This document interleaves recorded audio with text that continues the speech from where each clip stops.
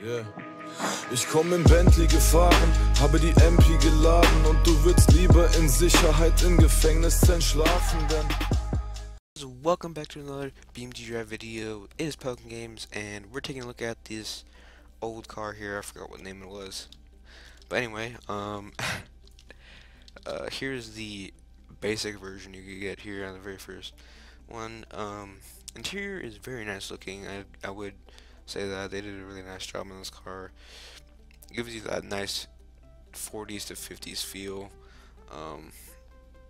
See, I got nice bench seats with the aluminum door panels and dash. So yeah, it's very cool. But we're gonna see how it does when you crash it and the performance. But yeah, it just comes with some hubcaps, and it does say the name on the back. It's a very nice looking car, I agree. You can take out the look at the engine here. That looks like either a V8 or like a small block V8 or a big block V8. I'm not sure. Let's restart that real fast and let's see how it does. So keep in mind, this is the basic version, so it's not gonna go fast or anything. So we're on an industrial site right now. And turning on this thing already sucks. Big ass. So oh Jesus. Okay, big turns and well, it's already on fire. Steering is kind of off now. So yeah, there's like a medium-sized crash right there, and there's a good idea how it would do during a crash. I mean, it's not too bad. I mean, basically this thing is all iron, really. And now the suspension is completely destroyed now. So yeah, there's a big back trunk back here too. Usually there's a spare tire right there. I don't know why there isn't one. So pretty cool. That trunk is huge. Yeah, pretty cool looking car. Interesting. Anyway, this is the Burnside special. Yeah. Alright, so let's load in this one. This is the dual-matic, which I think is just automatic. The other one I was driving was a manual. So it's basically the same, but just automatic, and also has different tires. Has some white walls. I think actually the other one had the white walls. It had like hubcaps though. This one was like full on whole wheel dealy. So anyway, let's restart this and let's go back to this one.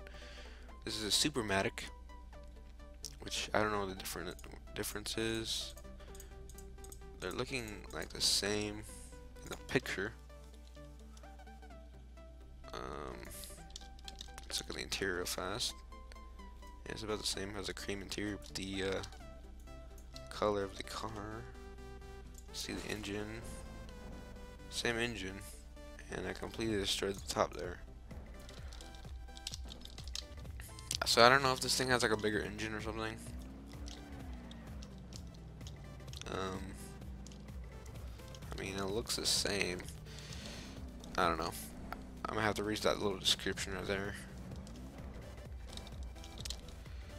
So this thing is pretty slow, but once you get up to speed, it has some speed to it.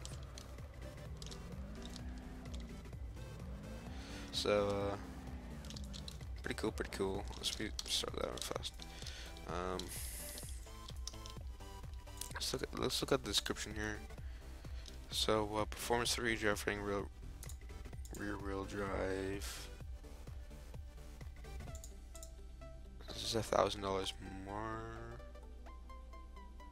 3-speed automatic, 2-speed. Okay, so it's a 3-speed automatic. This one a 2-speed automatic. So basically the same.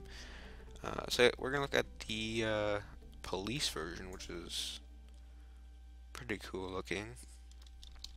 So it says state police on the front hood area, police on the side, state police on the back, and a number of the car, or whatever that's supposed to be, and the light. So yeah, honestly, this is my favorite version. Here's the interior. So basically the same. Nothing really changes. The police version. Honestly, my favorite right here. Let's do like a little crash right here. We damaged the radiator for some reason. I mean, we didn't even hit anything. But okay, this thing going everywhere. It's kind of hard to freaking drive this thing on grass. So let's, I don't know, crash into this wall over here. Crash into a tree or something. So this thing catches on fire pretty easily. It's like the gas tank in the front or something. So there you go. It still drives sorta. The suspension's kinda messed up though. Let's crash this thing again.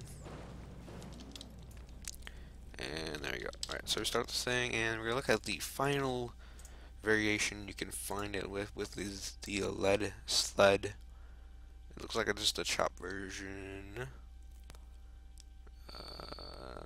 And lowered. 25 grand. Rear wheel drive. So I think these all have the same engine. This one might be a little tiny bit faster. Obviously, it's just a slammed version. So you can't really go off-roading with this thing. I mean, you can if you want to. It also removes the name on the back and stuff. Let's see what we do if we just went like that. Still drives, but we're like stuck in here. So yeah, that's about it for the Burnside special. Make sure to leave a like down below if you want to see more BeamNG.Drive videos, and I'll catch you guys later.